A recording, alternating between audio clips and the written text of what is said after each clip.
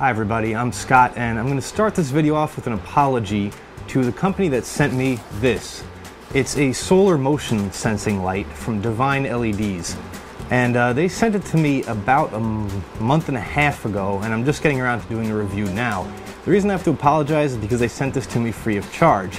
Now I told them that the fact that it was free would have no bearing on my review, whether it be good or bad, but I told them I would definitely do a review, and it's only fair that if they send me free stuff, I at least keep my promise as far as that goes. So, sorry guys, I'm sorry it took so long.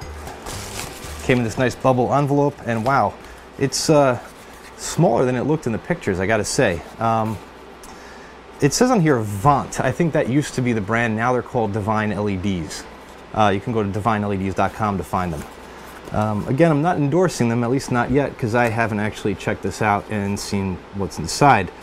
Just as far as what it claims, it says 3 modes of lighting, quick solar charging, over 12 hours of light per charge, heat and waterproof. Now, my understanding is it has a little PIR sensor in it, so it'll turn on when it detects movement, and it's not one of those that stays on constantly, though it does say it has a function that when it's extremely dark, it will turn on in night light mode, which I think is supposed to be dimmer than the motion sensing mode.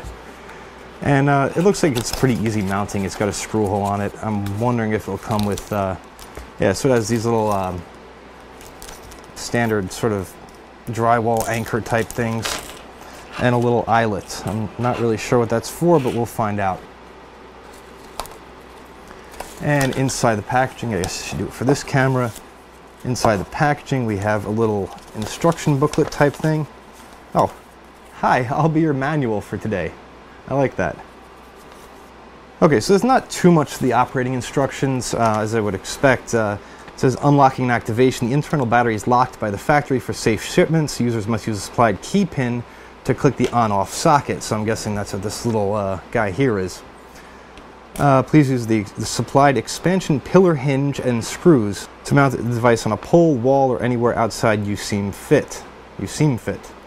Solar panel charging, please make sure there's nothing interfering with the device getting enough sunlight to charge, and the light will turn on for 30 seconds if it detects any movement within 3 meters. So that's pretty cool. So it's just a basic motion sensing light. Warning, keep the device away from fire in order to avoid explosion or leakage. Any severe shock to light is not recommended. No shit, I mean, don't go throwing it on the ground. No one except professional technicians should attempt to disassemble the light in order to avoid damage.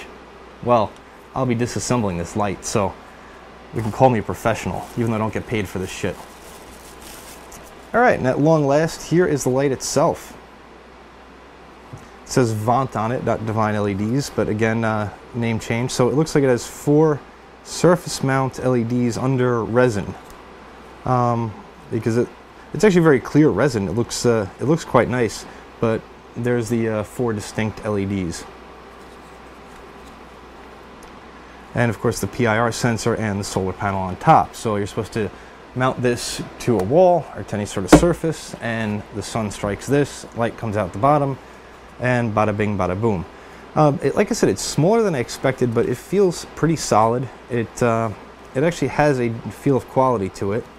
It's got this little power switch hole here, so let me stick the little key in there. I guess you can just use a paper clip or whatever you happen to have handy. Ooh, okay. Well, it lights up, comes charged. I always like when it comes charged. And yeah, there it is lit up. Tell ghost stories with this thing. Just from looking at it though, it doesn't seem very waterproof unless there's a gasket, because there's this there's a seam around the back, and it just looks like this back panel is screwed on with these 4 screws. So unless there's some kind of O-ring or gasket around here, I can't see it being too waterproof.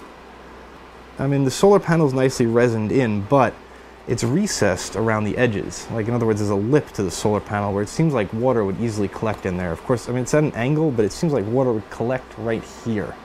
That remains to be seen, though. I am going to mount this outside my house and test it out, and by the time I post this video, I'll have some conclusions to share with you from that. Hopefully we'll get a good rainstorm in the meantime. So next step is I'm going to take this apart. We'll see what's inside. I'm going to put it back together. Hopefully not screw it up in the process, so that if it is watertight, it remains so. Mount it outside, and I'll report back with my findings. The back is held on by 4 screws with heavy threads that are driven into the plastic of the case. With the screws out, the back falls right off, and there is indeed some waterproofing in the form of a U-shaped gasket set into a channel surrounding the internal components on the top and sides. A medium-sized flat lithium cell under the cover is held firmly in place by the pressure of the cover against a foam pad. You can see indents on the foam caused by the ridges on the inside of the cover plate. Under the cell is a very small circuit board with extremely fine wiring, especially those going to the LEDs. Here's a close-up in more detail, and it appears that the wires are perhaps insulated with lacquer or some other very thin coating at any rate.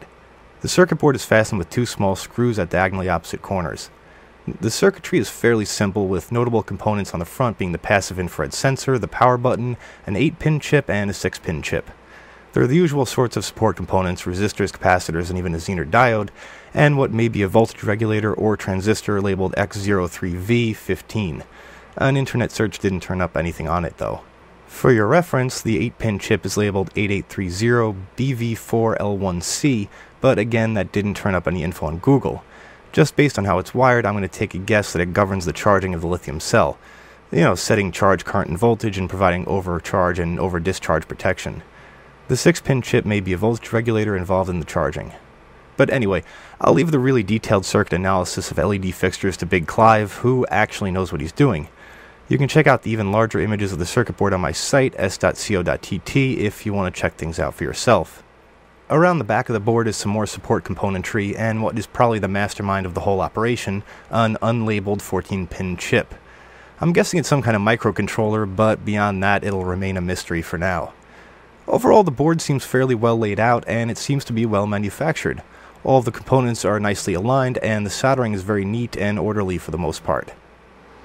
There's basically three major things going on here.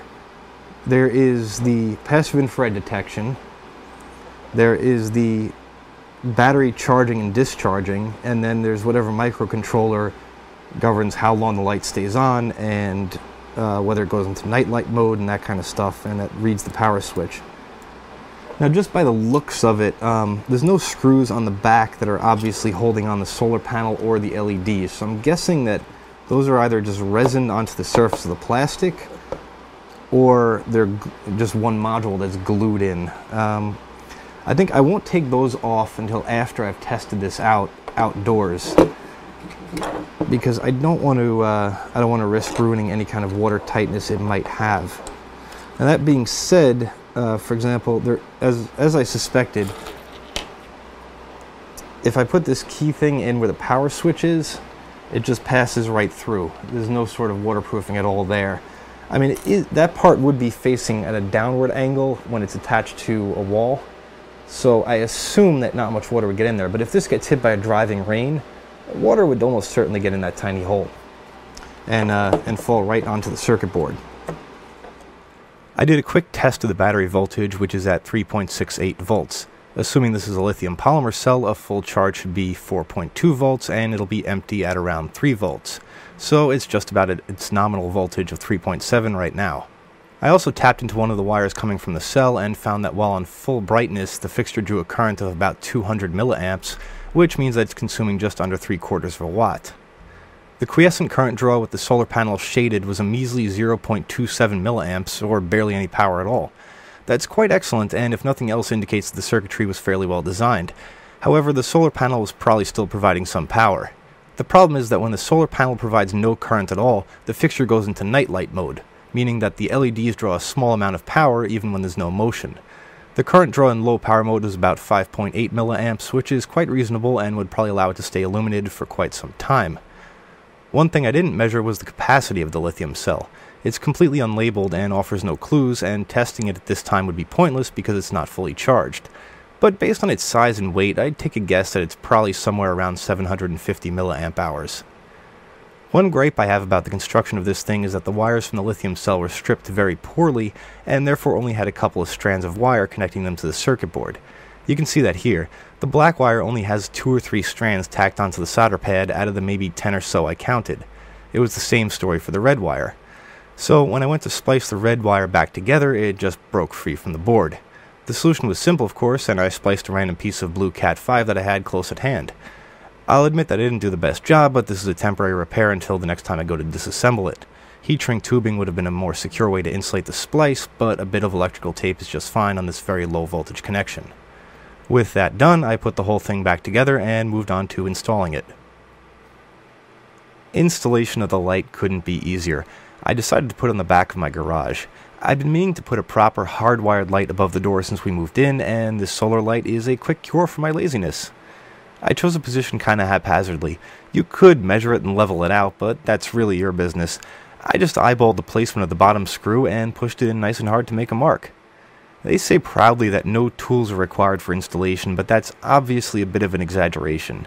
If you don't have an electric driver of some sort, you can do this by hand with a screwdriver pretty easily, and who doesn't have one of those hanging around? It stays in place with just the bottom screw well enough to get the top screw going, which drives into the hole on, well, the top. All that's left to do is push the power button with the little key thing or a paper clip, and there you go, job done. And before you say it, yeah, that trim could use a cleaning and a fresh coat of paint. It's totally on my list. With the light now installed in an incredibly professional, half-assed fashion, I figured I'd show you what happens when it starts getting dark. The low brightness night light function comes on while there's still a decent amount of light, but not early enough to be silly. But now for the real test. The motion sensor! It's really sensitive, and turns on very quickly upon sensing motion. That's a good thing as far as I'm concerned, though I am interested to see how many false activations it gets from animals and random wind-blown stuff. You can see it changes back to night light mode when I'm in the garage, but then comes right back to full brightness as I emerge. So far, so good. Alright, well, I mean, it's a pretty simple product. I'm hoping that gives you a general idea of how to install it and what it looks like when it's on. The only thing is, it did not ship with a full charge, so what you saw in that video was kind of a low capacity charge. I let it charge up during the day today, shooting this the following day, and it looks about the same brightness to my eye as it did the night before. So I think regardless of the charge, it still gives a pretty good brightness even when it's running low. And now the brightness is kind of hard to show on camera because it really depends on how sensitive the camera is and how the camera's set up, which is why I noted it in the corner there, especially when I was shooting with the Sony. And if you're into cameras, I'll give you a general idea of what it might look like, and you can kind of see that my garage lights really swamp things out and it looked like God was coming through the back of my garage, right? Well, those lights aren't that bright, obviously. It's a few fluorescent tubes in my garage. So this light is really not a replacement for, let's say, a 100-watt incandescent light bulb. I would say it's definitely enough to see by. I think it's a good product as far as just finding a path in the darkness, but it's not optimal for, let's say, if you're hosting a backyard party. It wouldn't provide enough illumination to eat by. You certainly couldn't read a book by it. But overall, pretty good for what it is. Where I mounted it above the door frame, that's about 7 feet up, and that gave a nice illumination, nice even illumination of about 10 feet by 10 feet. I'm just estimating there, and of course it'll depend on exactly where you install it. Now, Vont might offer other options, but they sent me a cool white fixture. Cool white meaning the color temperature. In other words, it looks way bluer than an incandescent light bulb. In fact, if you look on most any light bulb packaging, on the back it gives a color temperature guide. And for example, this is a halogen bulb, and it falls around the 3000 K mark, which is pretty warm light. Although I didn't measure it, I'm guessing that the Vont LED motion sensing light falls more around like the 5000 to 5500 K end of the spectrum, and that is a very cold light. So if you're using it alongside garden lights that, let's say, have incandescent or halogen bulbs or even warm white LEDs, it's going to look out of place. In fact, you probably noticed that my garage lights looked very yellow in that shot, and the motion sensing light looked fairly white or even a little bluish. And the lights in my garage are fluorescents. They're actually kind of cool as it is, and this light's even colder than that. It kind of has a moonlight sort of look to it, which is nice enough in the backyard where I put it, especially since there's no other lights around usually. But like I said, if you're integrating it with another lighting scheme, you might want to go for a warmer option, or depending on what lights you have right now. Overall, it's a good light. It does what it promises for a reasonable price. So far I'm on board. The only thing that will really tell whether this is a good light or not is if it stands the test of time. I live in New York, so we have pretty cold winters and pretty hot summers. If it survives both, then I will definitely give it my full thumbs up. For now, I'll give it a good review, but pending its longevity. Well, thanks for watching my review of the Vont motion sensing light, also called the Divine LED's motion sensing light. You probably saw the caption in the beginning, but I just want to note again, that they're rebranding to Vont from Divine LEDs, not the other way around. It's the same company. They're actually based in New York, which I didn't know, and that's pretty cool because, like I said, that's where I am. So if you have any questions, comments, concerns, leave them below on YouTube or on my blog at s.co.tt. If you want to see more videos vaguely like this, consider subscribing. Hit the like button if you liked it. Hit the dislike button if you didn't. I don't care. I don't make money off this shit, so even if the video is terrible, whatever. Anyway, have a good night.